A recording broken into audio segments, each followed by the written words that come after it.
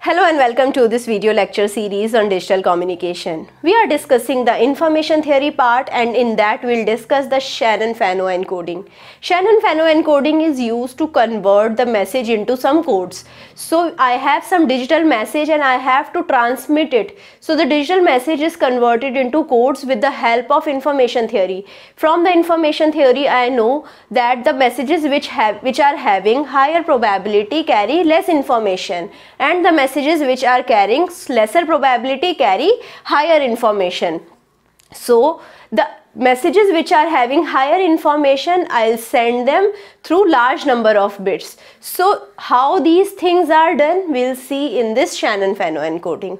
So I can say that it is used to reduce the redundancy. And plus, if I am denoting the higher probability messages with lesser code words, so it is used to use the bandwidth efficiently. So let's take this example. So I have these 4 digital messages. So these 4 messages are having the probability P1, P2, P3, P4. So I have 4 probabilities and 4 messages. Now I have to encode these 4 messages. So I have probability P1, P2, P3, P4, which is 1 by 2, 1 by 4, 1 by 8 and 1 by 8. The first step is to arrange them in the decreasing order of probabilities. These probabilities are already arranged in the decreasing order. You can see that. So I will not disturb it. Now after that I have to club the upper part and lower part such that the upper part is equal to the lower part. So if I put 1 by 2 in one club and 1 by 4, 1 by 8 and 1 by 8 in the next club, so at that time the upper probability is 1 by 2. Here I have 1 by 2, here I have 1 by 4 plus 1 by 8 plus 1 by 8, which is 1 by 2. So the upper and the lower group are having same probabilities. So now I'll break it from here. So the next step is to code them.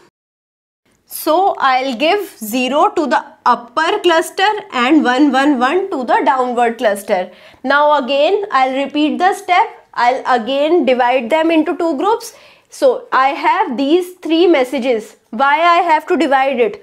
So these 3 messages are represented by the digit 1. So I cannot represent 3 different messages with the same digit. So I have to again classify them into clusters. So if I take the upper half as 1 by 4, so here I have 1 by 4 probability. So if I divide it by here, so here I would have 1 by 8 plus 1 by 8. So again 1 by 4, so again it is divided by half and half. So now again I'll encode them. The upper half is given 0 and the lower half is given 1 and 1. Again these 2 messages are given same encoding. So the 2 different messages cannot be having same code. So again I'll divide. Upper half 1 by 8, lower half 1 by 8. Again upper half is encoded with 0 and lower half with 1. I hope now you understood various things. So we have various parameters which we can calculate from this line encoding. So first is bit length.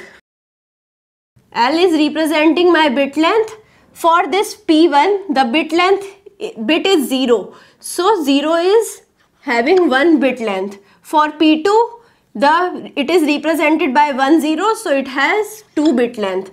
For P3 it is represented by 110, so it has bit length 3. For P4 it is again represented by bit length 3.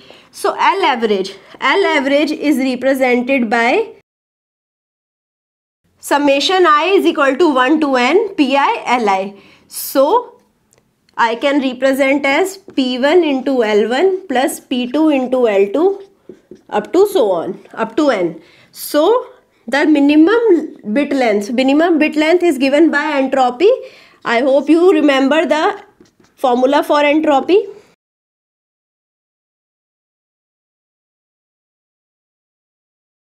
So this is the formula for entropy, summation pi multiplied by I is equal to 1 to n. So information is represented by log of 1 by p. So efficiency. Efficiency is given by minimum length over average length. So Minimum length is given by HXI. So if I have to find out percentage efficiency, so now we'll calculate these parameters for this symbol. So the average length is P1. P1 is 1 by 2 multiplied by L1. So L1 is 1. Second, P2 is 1 by 4 multiplied by L2, which is 2. P3 is 1 by 8 multiplied by L3, which is 3. P4 is 1 by 8, which is multiplied by L4, which is 3. So when I computed it, the average length came out to be 7 by 4.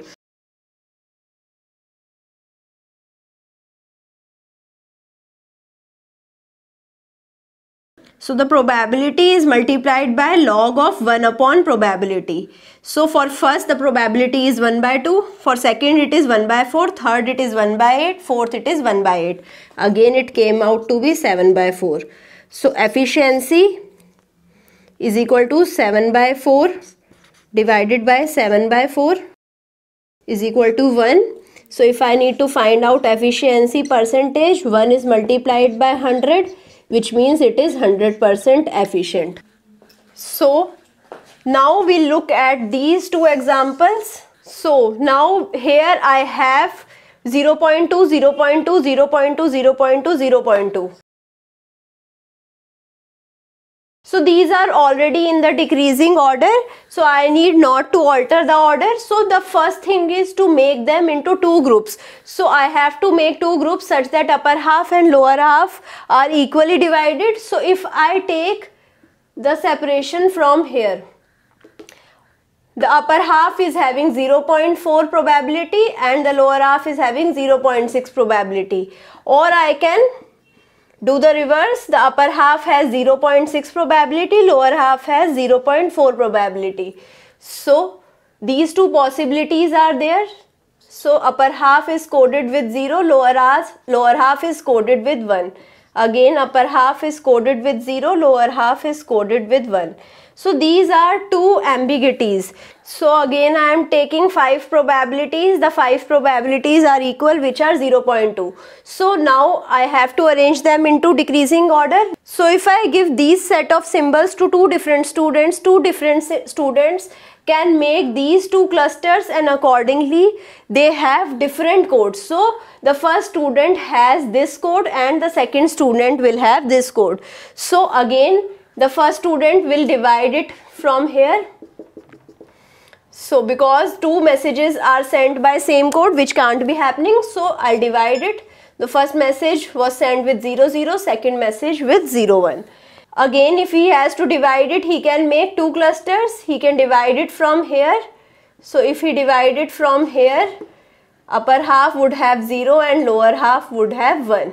So upper half would have 0.2 probability, lower half would have 0.4 probability. Similarly, he can divide from downside as well. So let's take a simple example. So he divided from upside. Now these two messages are represented by same encode. So again he'll divide. So this is 0, this is 1. So now I need to find out L. So L is 2, 2, 2, 3, 3. So in the second encoding, upper half all 3, lower half 1, 1. So again he'll divide from here. So 0, 1. He can divide from here or here. So first he took the upside division, so it is 0. So he took the lower side division because he was already taking lower side division. So these two are represented by 0, this is by 1. Again he'll divide. So 0, 1. So now the bit length is, so if I need to find out the average bit length,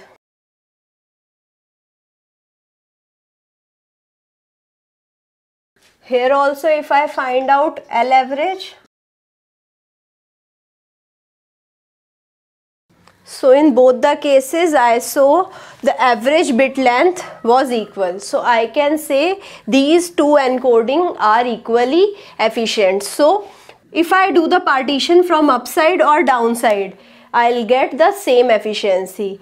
But it is actually seen that if you partition from upside, actually this type of partition is preferred. I'll conclude my discussion here. I hope you like this video. If you like this video, press the like button and share it also. Subscribe to this channel. Thank you.